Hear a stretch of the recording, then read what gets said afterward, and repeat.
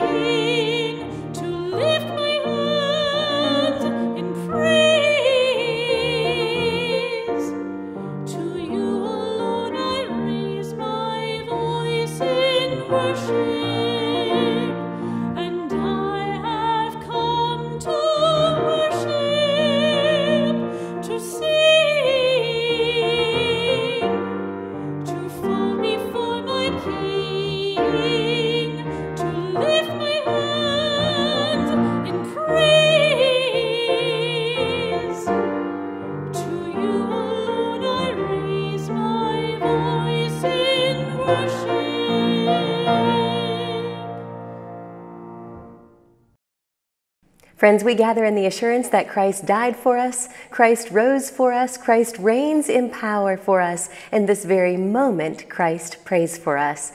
The old life is gone and the new life has begun. So let us celebrate the good news by which we gather and by which we are saved. In Jesus Christ, we are forgiven. As those who abide in this forgiveness, let us express the joy of God's peace. As those who have been forgiven, loved, and freed by Jesus Christ, we are called to share the peace of Christ with one another. The peace of Christ be with you. And also with you. And also with you. Also with you. Let us be about the work of peace in the world. As we prepare ourselves to receive God's word, let us offer a prayer to open our hearts to all that God would have us hear. Let us pray. God of mercy, you promised never to break your covenant with us. In the midst of the complexity and fullness of these days, speak your eternal word to us, that we may respond to your gracious promises with faithfulness, service, and love. Amen. Our scripture lesson for this morning comes to us from the entirety of Psalm 124. It is a psalm of ascent, as in ascending, as in I lift my eyes to the hills, or my feet set out up on the road to Jerusalem in pilgrimage. It was pilgrimage that was believed to be the setting of this psalm. It's written from the vantage point of one who is looking back on Israel's history and remembering a time of God's deliverance. Listen now to God's word. If it had not been the Lord who was on our side, let Israel now say, if it had not been the Lord who was on our side when our enemies attacked us, then they would have swallowed us up alive when their anger was kindled against us. Then the flood would have swept us away, the torrents would have gone over us, then over us would have gone the raging waters. Blessed be the Lord, who has not given us as prey to their teeth. We have escaped like a bird from the snare of the fowlers. The snare is broken, and we have escaped. Our help is in the name of the Lord, who made heaven and earth. Here ends our reading. This is the word of God for the people of God. Thanks be to God. Our house these days has been filled with the music of the most recent Godzilla movie soundtrack. Loud, intense, unrelenting, all the time. Da-da-da, da-da-da, da-da-da, da-da-da, da-da-da, da-da-da, da-da-da, da-da-da, da-da-da, da-da-da, da-da-da, da-da-da. Loud, intense, unrelenting, all the time. Our 5.5-year-old has never actually seen the movie, but he's managed to latch on to the idea of the Godzilla figure and is enthralled with this improbably huge monster laying waste to the eastern seaboard, entirely unmoved by our meager human defenses. A heavy drum beat and shrieking string and trumpet section was blaring in our home 2 weeks ago when the earthquake struck. When it did, I thought to myself, in the words of our wonderful communications coordinator, David Steinbrenner, why not? It is 2020 after all. This year is starting to feel positively apocalyptic, befitting the Godzilla soundtrack. Some might call it a dumpster fire of a year. Drought and fires out west, explosions in Beirut, protesters in the streets, conspiracy theories, a bottomed-out economy, a meteor the size of the Empire State Building grazing our solar system, earthquakes, an unprecedented number of forecasted hurricanes, the jostling of national and global powers. Oh yes, and there's something in the air that's trying to kill us. At this point, news of a giant monster terrorizing New York City would likely be met with little surprise. Why not? It is 2020 after all. The psalmist writes from the vantage point of one who is looking back over a time of community trial for Israel that felt similarly apocalyptic and is pressing people to praise because the Lord was on their side. Listen to those if-then clauses. If it had not been the Lord who was on our side, repeat, if it had not been the Lord, then they would have swallowed us alive. Then the flood would have swept us away. Then over us would have gone the raging waters. Blessed be the Lord, we have escaped. In some ways, This psalm begs the question, does God really choose sides? It is speaking, after all, about Israel avoiding the gnashing teeth of an enemy because of the Lord, and reads like a battle hymn oriented around the assertion that God is on our side. This notion is widely prevalent and problematic, as you well know. We've heard its sentiment, or some version of it, at various moments in our national history. The presidential campaign season is officially upon us. I'm guessing that many Republicans and Democrats alike share in common the belief that God is on their party's side. When the U.S. has been at war, we've heard the overtones of God is on our side. We've heard it in interviews with sports stars after winning a game. One such figure once told an interviewer that when the game had gotten tough, it was just God ratcheting up the drama to make the win all the more special.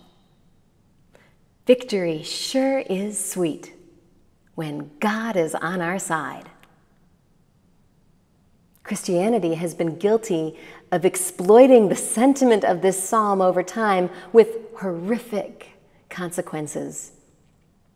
The idea that God is on our side over and against others led to the bloody crusades of 1096 to 1271 and the advancement of what is called the doctrine of discovery, the idea that when Christians showed up in a land, they could take whatever they wished, which paved the way for imperialism and genocides in Africa and the New World. The Romanus Pontifex, written by Pope Nicholas V to the King of Portugal in 1455, is an exemplar of this doctrine, granting the king dominion over all lands and peoples they conquered in Africa.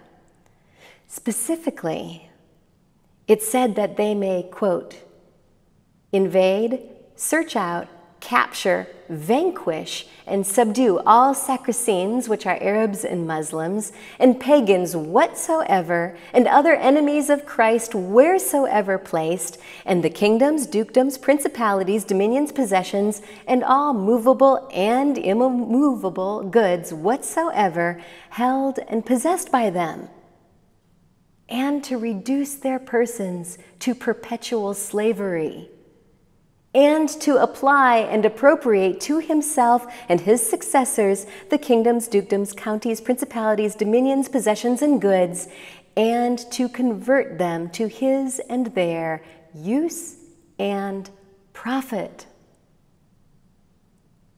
Yes, staking a claim on God as on our side over and against others has been deeply problematic over the years. But the psalmist here isn't boasting about God choosing their side. The psalmist is looking back to a time of apocalyptic fear and saying, only because God was with us did we see it through. Commentator Scott Hosey points out that imagery of being delivered from a violent rush of overwhelming floodwaters harkens back to the mythology of the ancient Near East.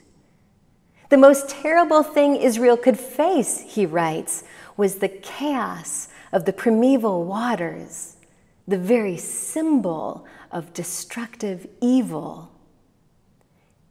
Israel was up against a force of evil so darkly primitive and brutally powerful that they could not possibly overcome it. But they did. And that's how they knew that Yahweh was on their side. This claim, he says, is not a blood-curdling war cry. It is the grateful whisper of the miraculously delivered. There can be no confusion in this psalm about the insufficiency of human capacity in the face of life's great trials. We don't need a Godzilla movie to tell us that all of our strength and ingenuity and defenses don't even touch the need.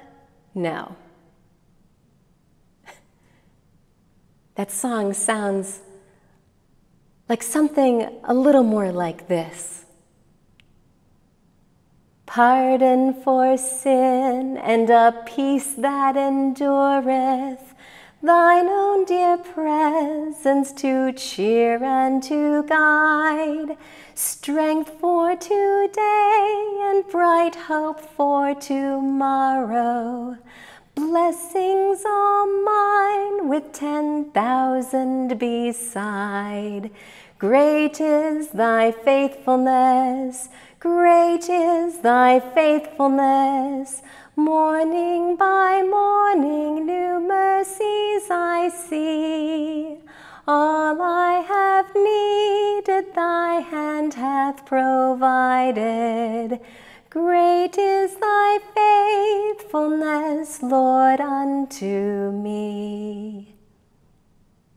Amen.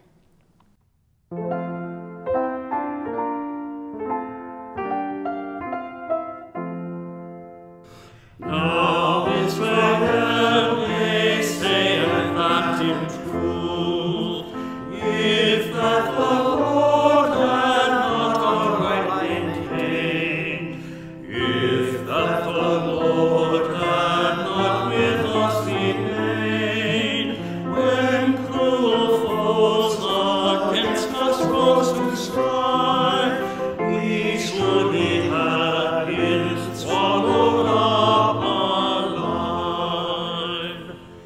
Nay, when their wrath against us fiercely rose, the swelling tide had o'er us spread its way.